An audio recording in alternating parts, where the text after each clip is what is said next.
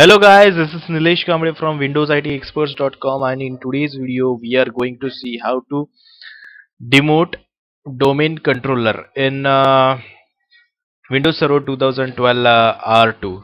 So basically this is a really very easy step for those who already knows how to demote domain controller from Windows Server 2012 R2. But there are some things, some of the steps we have to take care of those, like removing metadata cleanup and removing computer accounts, and very important steps that has to be take care while demoting the domain controller in the production environment, so I'm going to tell you all those things in this video, so stay tuned till end of the video.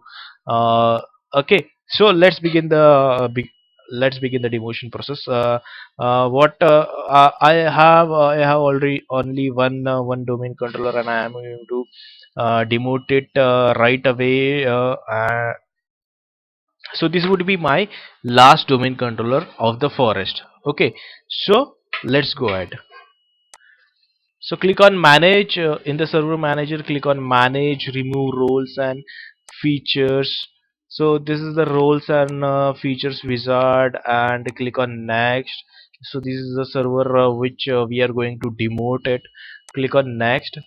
So this is the active directory services role, remove roles and features wizard. Click on next. So this is the new option Microsoft has introduced in 2012 R2.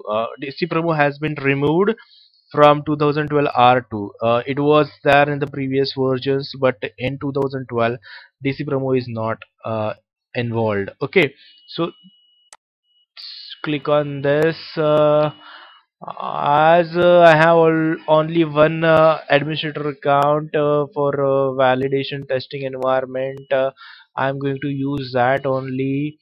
So this is just checking. Now it is giving me message that no other domain controller could be contacted. Proceeding will cause any Active Directory domain services changes that have been made on this domain controller to be lost. Means actually I have already only one server, one domain controller, so that's why it is giving the having that's why it is giving the message. Okay, so click on this, force the removal of this domain controller.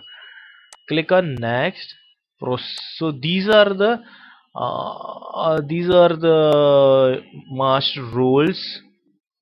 Okay, FSMO roles installed on my domain controller. PDC emulator is there, RDMI means all the domain naming master is there, all the roles are installed in this on this server. Okay, so click on next. So this is the new administrator password.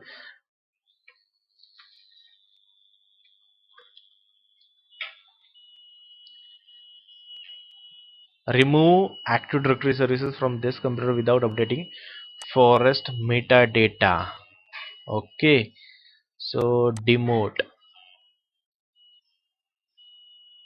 So this is gonna be take time, some time. What I'm going to do, I'm going to DNS server service has been detected on any existing activity will be deleted during the removal of this server. Okay, DNS will also be removed from this. This is the only message it is giving. Okay, so for some time I will pause the recording and we'll get back to you. Oh, it's completed.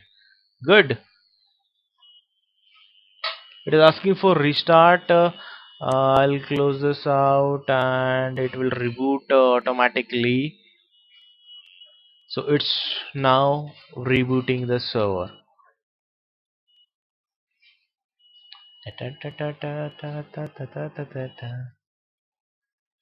Restarting, it's taking some time.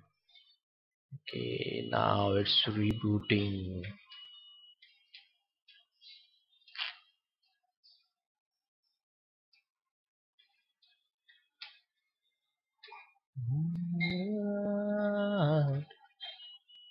In this beautiful world.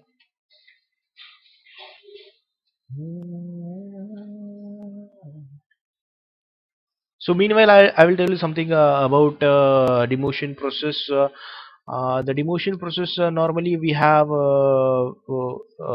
if you have SCCM install on your server, SCOM install on your server, so you have to first uninstall those clients from your domain controller.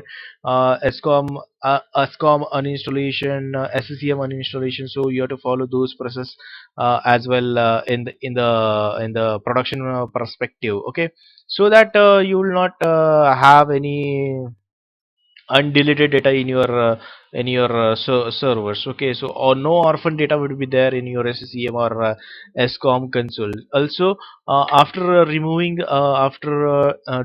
domain controller, uh, you have to delete active compu- computer account from active directory if this is not your last domain controller. Okay, you have to delete it from active directory. You have to delete it from sites and services. Okay, that NTDS object settings. So this is it. Now it is a member server. Now I would not be able to find active directory users and computers on this dsa.msc blah blah blah blah blah. No.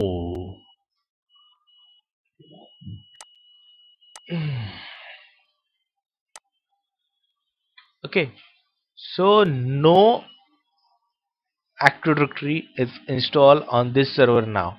So this is uh let me check.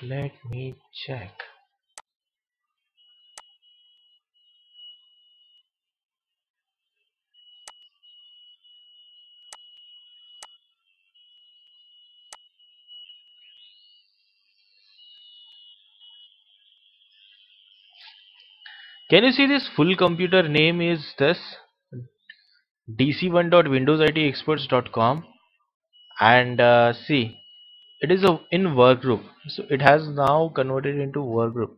But what is this Windows? You have to go to change settings, change more. This is it. Okay, remove this, so you'll not be able to get it. Have to make changes to do restart settings. Okay, restart now.